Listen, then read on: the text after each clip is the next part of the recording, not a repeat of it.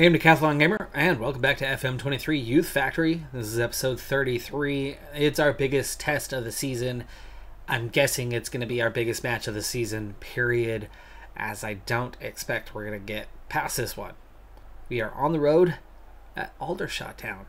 Aldershot still in the National League, so they are 2 tiers above us in the 5th tier. I do, for the first time since the season opener, have our best team out on the pitch, but a couple of them are not going to be able to good to go for 90 minutes. They just are not going to play the whole distance, and we are better than we were at the beginning of the season, so there is that. It is a chance for us. How can we compete? Sumahoro! Oh my goodness, I've only seen him score I think twice now. He has had more than 2 goals, but wow, fantastic. Gordon finds Arthur inside, and the young rookie finds the young rookie. Both young teenagers straight out of the academy. Didn't even play U18s other than a couple matches at the end of last season right after their March graduation date. And that's been it. Straight into the senior squad, straight into the starting lineup, straight into generating a quality amongst each other with good link-up play, and we see it there. First shot of the game, and we lead 1-0. Absolutely love, by the way. Up here you can see a couple. There's a couple more there, but they do have a proper disabled section. As someone who has sat in one of those sections on numerous occasions with my mother at various events, I know the challenge of a facility that doesn't have. Mortland gives away a bad one, close range, and we do not get punished. Bercielli, I think, might have played the angle just right. He showed right. He squeezed the post just a little bit, took the post away, and then the moment that kick was coming through, he dove to the right, knowing that that's what he was showing the opponent. And we're not challenging for too many balls very well. Offside, offside, offside. Where's the flag? Hey, raise the flag.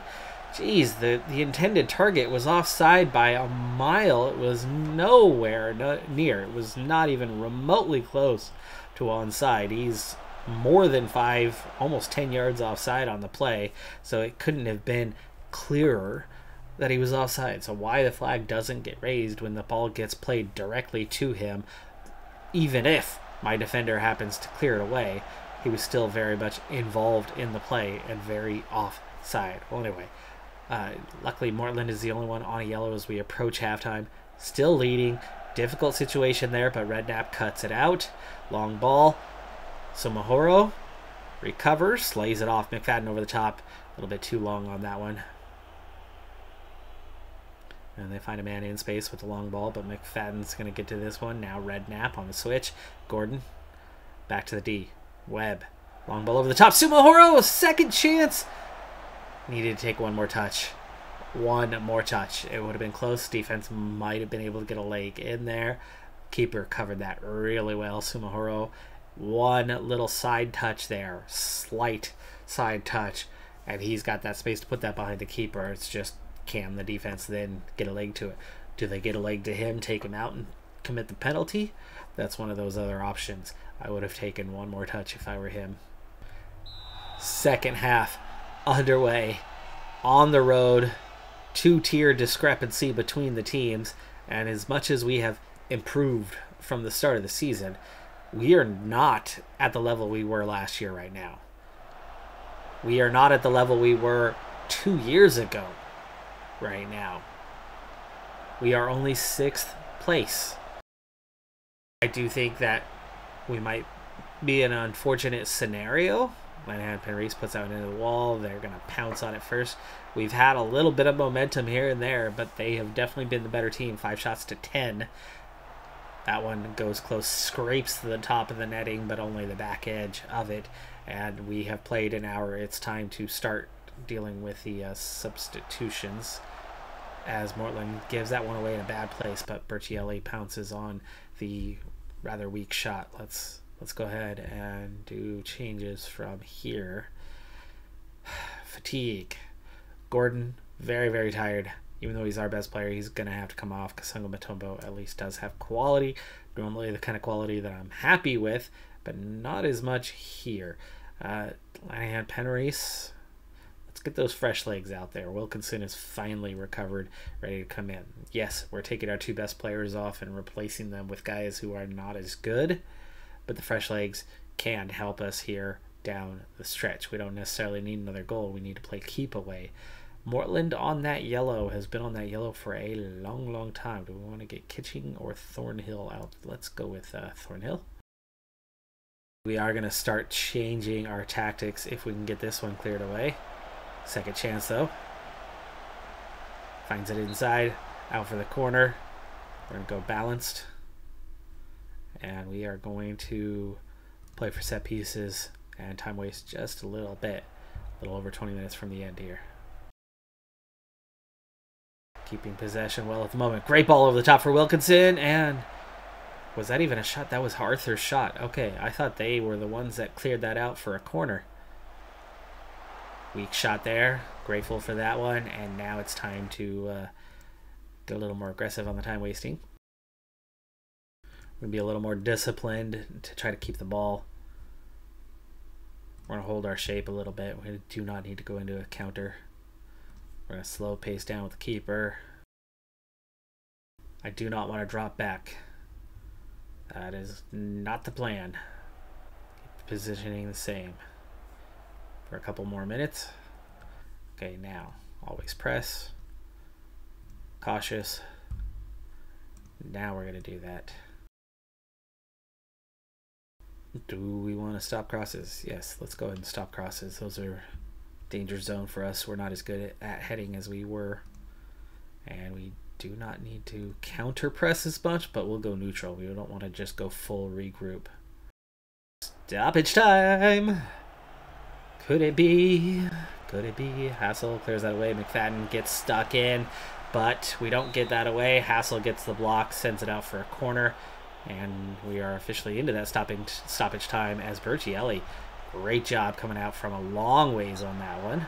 That's going to go out for a corner as the wall does its job. Time is just about up. We don't even get to see what that play was, but it goes off somebody out for a goal kick. Bertielli wasting that time. And it's full time. We have survived. We are going to make the first round proper of the FA Cup, which is what was expected of us, but based on the draw, you would think that would have been the end. Just 7 shot attempts, just 1 on target. But that one was enough. We get the goal. We out-XG'd them, despite the fact that they had more shot attempts. We out-possessed them. They were able to turn in a number of shots, a number of attempts. But of those 17, of those 5 on target, most were not threatening. Most were from really, really long range. And Bertielli had them covered easily. Hence the high rating for our back 3 trio, with Sumahoro stepping up big on the goal and Wilkinson having a decent day there as well. Our subs who came off didn't have an amazing day, but they didn't have bad days either. And that was kind of the nice thing, was nobody necessarily had a bad day. They did just about enough. One of the milestones club set for us was to make the FA Cup proper, make that first round. We have finally done it. We've been to this 4th qualifying round. We've been to that 3rd qualifying round multiple times, but we are finally into the first round proper, and therefore we've checked off one of those long-term objectives, which was to finish this season, actually. So we are on schedule with that. We finished it in time. Okay, awesome. League One enters the fray now for the next draw. 85 teams at this stage. Let's go ahead and see what happens. First wave of upgrades are in. You can pause if you want to see a little closer as to what's going on with this, but I'm going to move pretty quickly through, especially until we get to us. So far, a total of 3 clubs outside of the National League, North or South, are still in the competition. That's it. One of those is on a... they're just, against 6th tier Weymouth, but on a replay. Last 22 teams to draw, so we're definitely getting to the bottom end of this. 3/4 of the teams have been drawn. We're up to 7, with still a couple of those needing a replay to see if they actually make this round or not. Otherwise, there's 5 that are through, including real Bedford, our main rivals for the league this year. Question was posed on whether they've had some sort of ownership change. The answer is no. But their very first season, they've had 3 promotions in 5 years, with 2 league titles and a second place promotion through playoffs. But they turned professional after their first league title in the first year of the playthrough. So they've been professional for 4 years now and have benefited from it as they've been climbing the ladder. Maidenhead makes it 8. We make it 9. And we're going to get National League Barrow. And that is it. We are down to single digits for outside of National League left in the FA Cup at this point in time. We get a home draw in not the most favorable, but in the same tier as what we just managed to knock out to stay alive in the competition, 5th tier opposition. We were on the road with Aldershot. For Barrow, we're at home. Better chance. Aldershot was 14th in the league, Barrow's 13th in the league, so they stand to be in the same position, more or less. They've been punching above expectations so far, the former League 2 side. Now, struggling down here in the National League, media prediction was 22nd. So quality-wise, maybe, just maybe, we can continue to win. Some would say that our next match is going to be the biggest match of the entire season. Now, some might also say that our reverse fixture later in the year could also be the biggest match of the year. But we are on the road at Real Bedford. They currently sit 2nd in the league, but they are only behind on goal differential to Truro City. We have broken into the playoff zone. We are 5th overall in the league. They also just played a couple of days ago, so that could give us a slight advantage, though we played just the day before for our last match, so we are almost equal in those regards. But here is how they've looked of late. I don't have anything on that one, but their creativity defenders. This is one of their defenders who key passes, dribbles, and progressive passes is a defender. As a team, this one, of course, is more relevant. Non-penalty expected goals is right at the top of the league. Shots per game, top of the league. Goals per game, top of the league. Fouls, slightly above average. We tend to see a lot of cards given out in the games that we play, so let's hope they get into trouble. But it's not much above average. Cross completion is a little better than their pass completion compared to the rest of the league. And they like to take players one-on-one. You can see that really, really clearly. Their dribbles per game is significantly higher than anybody else. And they take more shots and tend to get more on average compared to others. Definitely a difficult test with Real Bedford. I don't remember if I did it earlier in the episode. You might have noticed that I have changed my clothing because it's like 2 days later that I'm finishing this episode off. I had to go at the time and just now able to get back to it, so can't recall if I mentioned it earlier in the episode or not, but Real Bedford have not had a takeover or anything along those lines. They've had 3 promotions, and the very first of those, when they won that title, they instantly turned professional, way down where we were. So for that, it's just kind of an indicator of this has been a team on the rise. This is a team with a payroll way higher than what we have. And while we do have some similar quality to them, their quality goes a lot deeper than ours does these days. And they went awfully close on that chance here in the 10th minute. That was the first attempt at goal of the game, and that's a dangerous free kick, but the wall does its job, and Redknapp clears it away, and Sumahoro draws the foul too. And it's really surprising that there is no card given in that one, because while there is not a last defender scenario, oh, that looked offside, but no flag raised, and it could have been on. It could have been on. I thought he might have gone a little too early. We'll see here. Ooh, I don't know. We stop and try to step up and engage, he keeps his run going, and then the pass is not instant. The pass is like, oh, you're stepping up to me. So our defender has moved up already by this point. But no, not yet. Back leg keeps him there. It is onside. Trailing 1-0. I was definitely not convinced that that was offside. Berchielli makes this stop, and suddenly the run of play is very much, the momentum is going their way. It looked fairly balanced in the first 10 minutes. Yes, they had the first shot attempt, but that doesn't mean that they've got all the momentum. Ooh, wow. That was a great pass there. Defense did kind of just enough to help put them off. 6-0. 6-0 on the shots right now. Like I said, while we do have some quality that just about matches theirs, it's the depth where we drop off. Our first 11 lacks a lot of quality compared to them, and I have no idea what Webb is trying to do. I suppose he is our ball-playing defender. That is his role. He is not as good at it. Remember, Schmizek and Quintafera leaving us left us with a big gaping hole, not only defensively, but in possession as well. And it really showed on that occasion. That's the first time that it really showed, and I think that's just the quality of opposition stepping up and going, oh, look, you have the ball at your feet. I'm going to challenge. Oh, look, it's still at your feet. Oops, I got it. I did get the team fired up at halftime. It's always a little easier when you're trailing, and there's a great ball over the top for Sumahoro, and he chips the keeper, beats him easily, but puts a little too much sauce on it. Essien off the woodwork. They get a second chance at it, but can't hit it cleanly, and Berchielli claims it, which of course we are grateful on. That was offside, was it not? It was offside. The guy standing beyond every single defender, including the goalkeeper, was that Redknapp headed it away. I thought that was their header. It was a clearing header that went right back to him.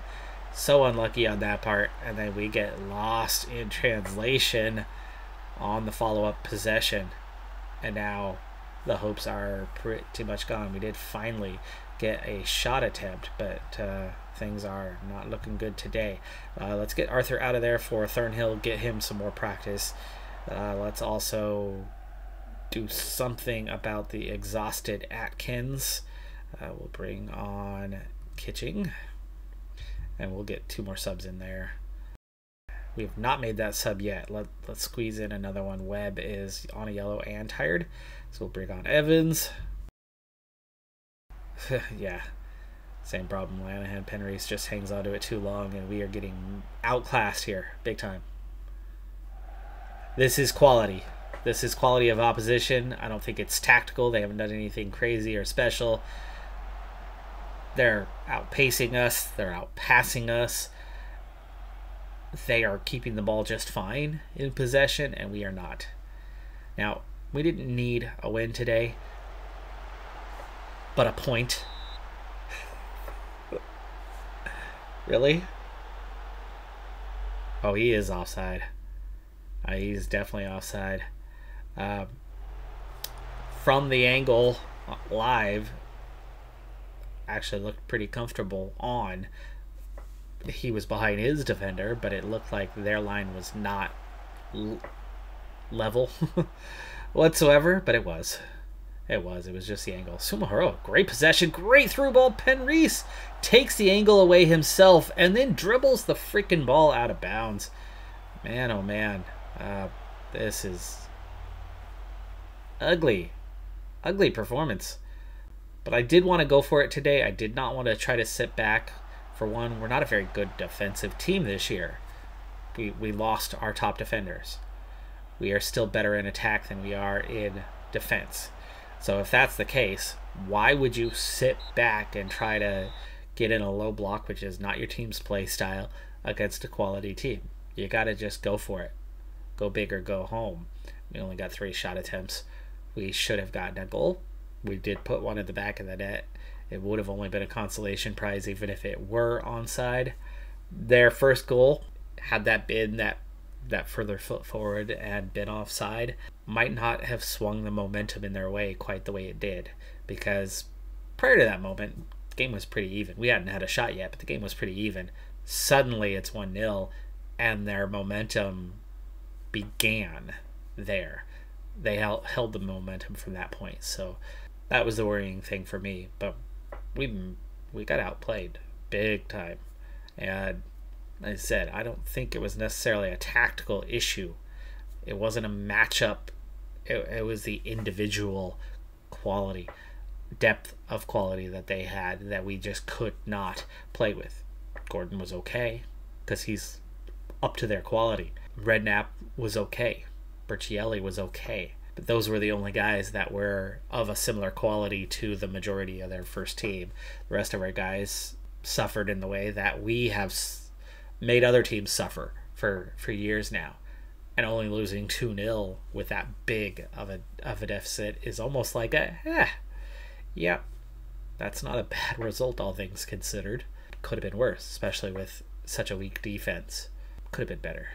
Definitely could have been better. So we failed our first test, and we'll get them at home later in the season. But our chances of taking the league took a hit today. Big hit. Our chances of comfortable promotion playoff took a little hit today. A lot of season to play, though. A lot of time for our players to get better also. That is going to do it for this episode, though. I'm Decathlon Gamer. Like, comment, subscribe, and I'll see you next time. Have a good one. Be safe out there. Bye for now.